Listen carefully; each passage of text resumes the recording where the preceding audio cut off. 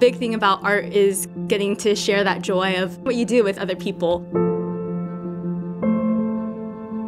I took this art studio class at MIT, and on the first day, the teacher asked the students, why were we here? And a lot of them had really similar answers. It was basically, I used to do art in high school, and I want to continue it here now at MIT, but I didn't really have the chance.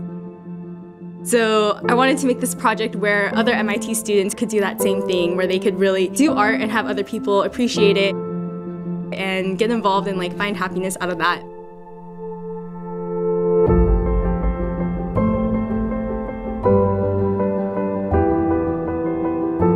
The Borderline is a project where we're really trying to get the MIT community involved with art in a kind of informal way.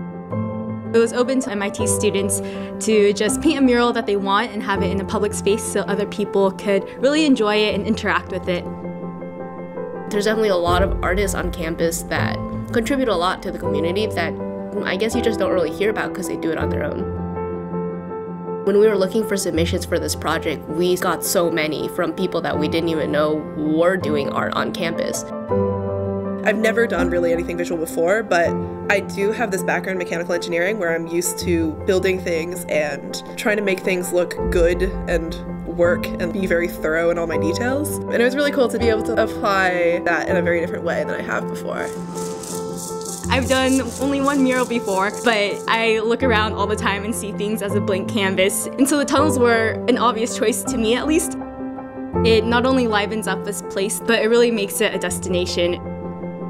When you think about a mural, you usually think about a two-dimensional flat piece of work, right? So for this project, we decided to add an augmented reality component to it.